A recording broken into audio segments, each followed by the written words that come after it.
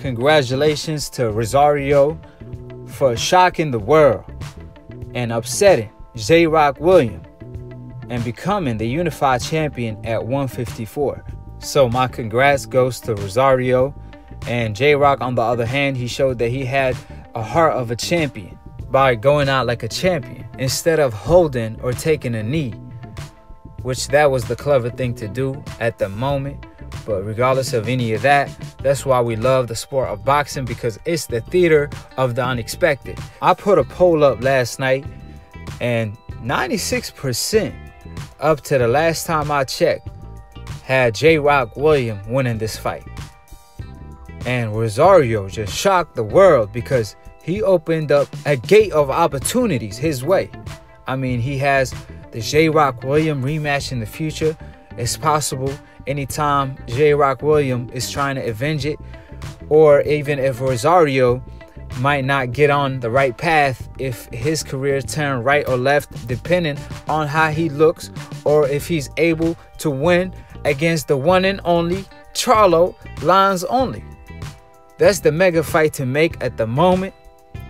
So if Rosario is able to shock the world tonight, can he shock the world when he fight Charlo to unify the 154-pound division?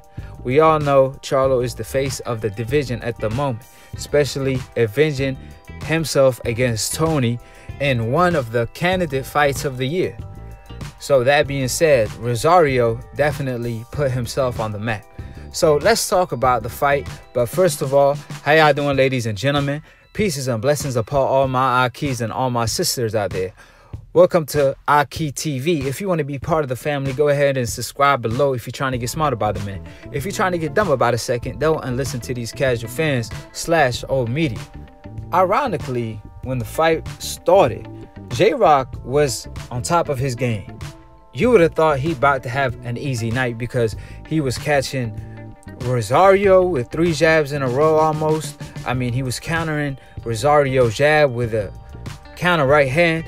So he was looking great, boxing beautiful, not getting hit in the process, in a fill-out round where he basically controlled the pace of the fight, period.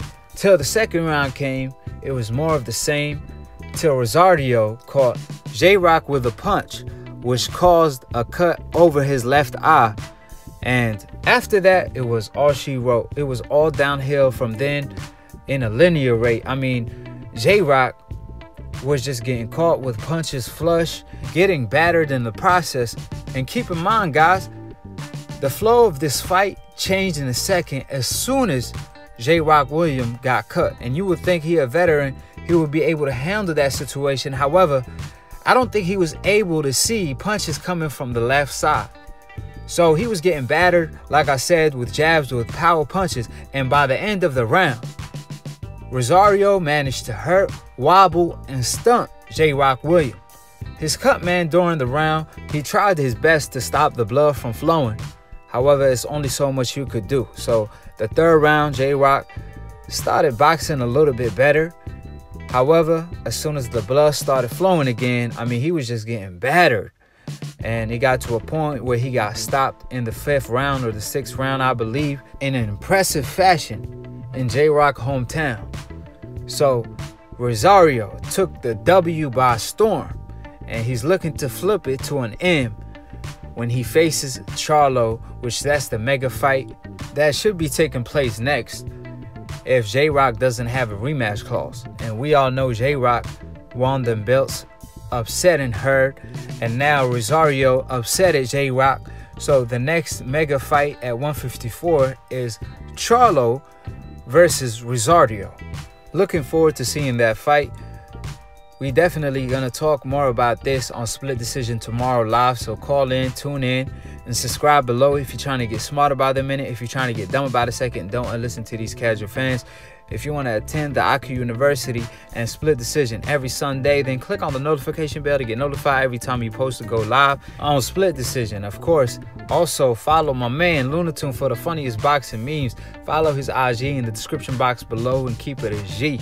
And follow me too at Akhi TV and copy the Akhi merch if you want to be dripped up like the Akhi be on split decision. Peace and we outie, and to be continued on the next episode of Akhi TV.